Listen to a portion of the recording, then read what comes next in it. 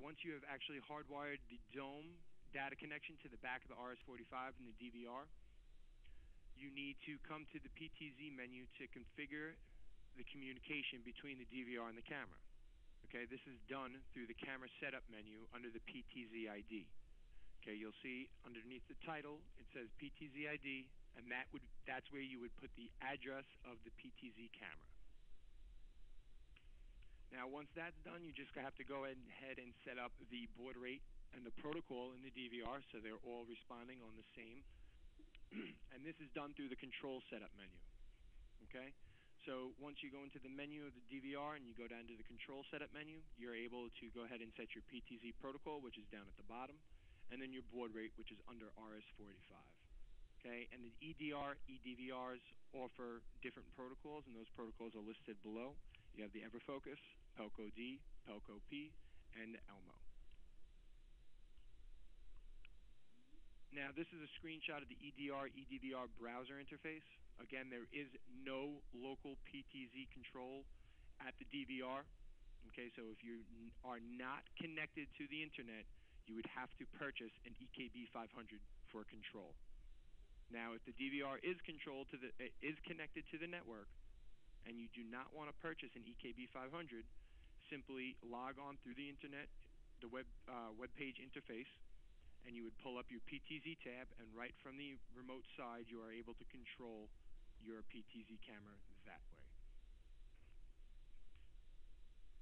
Okay, next we're going to go through connecting the EPTZ to an eCore or a Paragon DVR.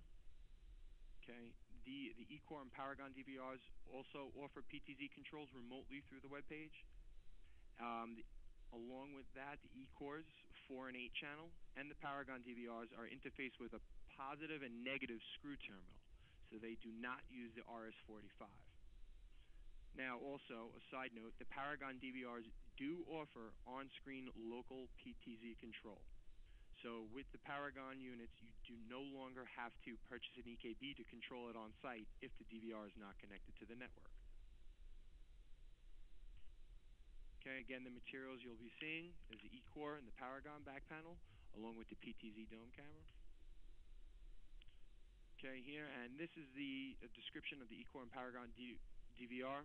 Okay, the 485 terminal connection is used for the communication for the EPTZ interface.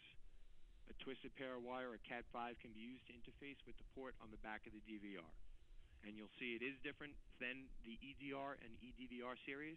Again, you're using a simple screw terminal, and you have your self-explanatory positive and negative into the screw terminal. Now, once it's hardwired from the dome into the back of the DVR, you're going to have to set up a couple of the parameters inside the DVRs themselves. Okay. Once you set it up, you would to set the EPTZ ID for communication between the DVR. This is done under the camera setting menu. Okay, and you'll see that the EPTZ ID is down at the bottom. And again, that's where you would add the address of the EPTZ camera. Now, once you're done adding the EPTZ ID, you have to go ahead and set the DVR up for control also. Okay, so this is setting the protocol and the baud rate up in the DVR. And you would do this under the system menu under I/O control. Okay, and you'll see to your left, you have the RS-45 menu, the EPTZ protocol up at the top, and the baud rate down in the middle. And the eCore and Paragons offer Everfocus, Pelco D, Pelco P, transparent